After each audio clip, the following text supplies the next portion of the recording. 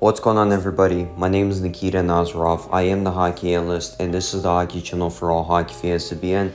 Now, in today's video, I'm back for one of these videos where I'm going back to my old format of doing videos like this, having the background music as well in there. And I'm just pretty excited to do videos like this again because I got my phone fixed.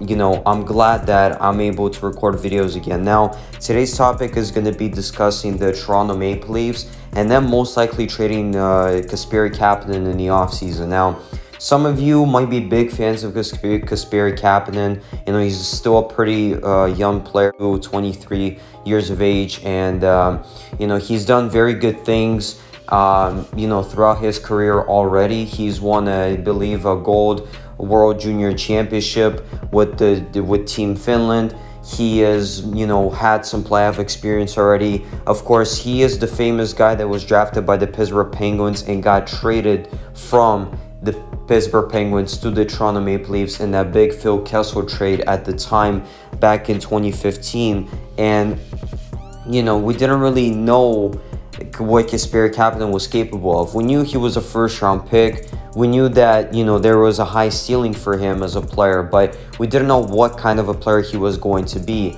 And so far in the NHL, he's been a pretty solid player. I wouldn't say he has exceeded expectations or he's been, you know, I guess been underpaid per se, because he did earn that pretty good contract with the Toronto Maple Leafs last offseason.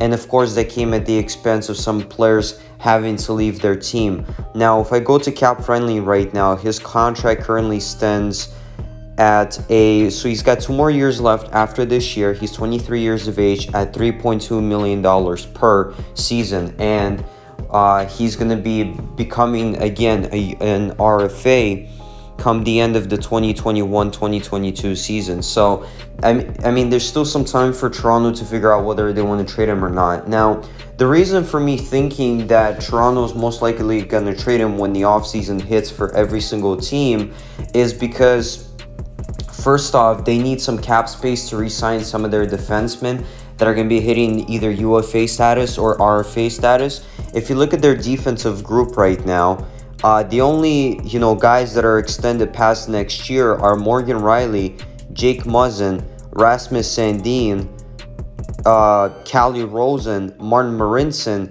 and Justin Hall. But that's not a great backhand. They need a better backhand than that. You know, you got obviously Travis Dermott coming off his RFA deal. He's going to be an RFA with no arbitration, right? So that might be a good thing for Toronto. Tyson Barrie most likely going to leave via free agency, and Cody Ceci probably a guy that's going to go as well.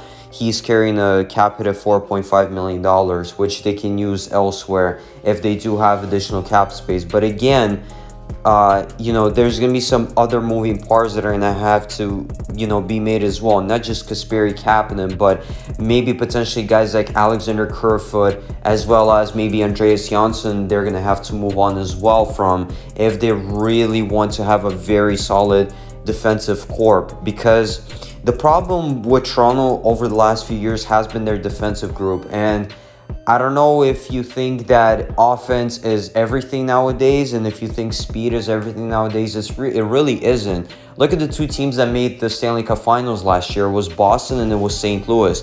They're both not the fastest teams in the world. They're both not the youngest teams in the world. They're both not the greatest offensive teams in the world. I mean, sure, Boston has their first line, but sometimes they have struggles scoring goals past that first line.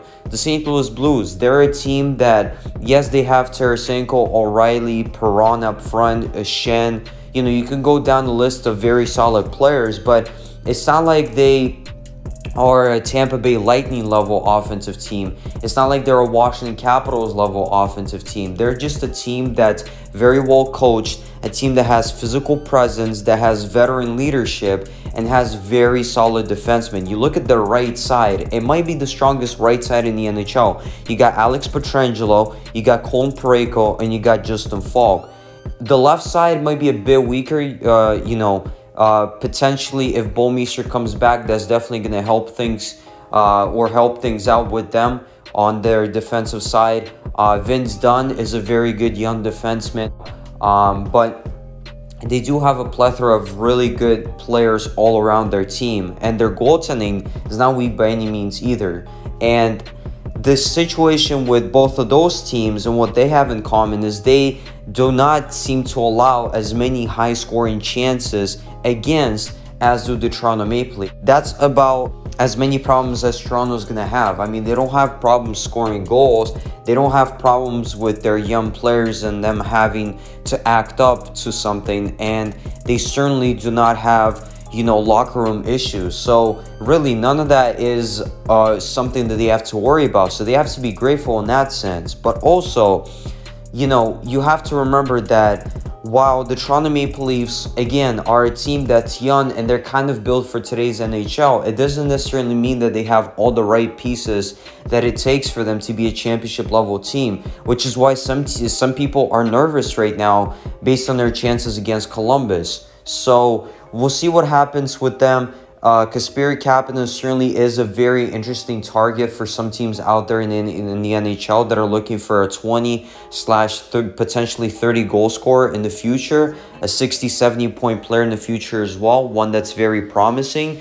I mean, he did put up 44 points in the 2018-19 season along with 20 goals. Now this past season, you know, his points per game average did drop a little bit from about 0.56 to 0.54, but that's because the season stopped due to, you know, a certain global event happening, which I'm not going to mention in this video because I'm going to get demonetized. But with that being said, you know, the Toronto Maple Leafs, they clearly know where the problems lie, and they just got to work with what they have right now. I mean, honestly, you know, they can't really go out there and, you know, start making trades right now all of a sudden with all these 7 NHL teams that are completely out of the play-in round. But regardless, the Toronto Maple Leafs certainly have questions to answer next year, and it'll be interesting to see what happens with their roster in the offseason. So you guys let me know your thoughts down in the comment section. Let me know what you thought about this video. Make sure you guys subscribe to the channel if you're new and if you're a hockey fan like me. Also, make sure to rate this video either by liking or disliking the video. And also, don't forget to consider sharing this video with your friends or on social media. It does truly help the channel grow. And thank you so much for watching this one. My name is Nikita Nazarov. I am the Hockey Analyst, and this is the Hockey Channel for all hockey fans to be in. I'll talk to you guys soon.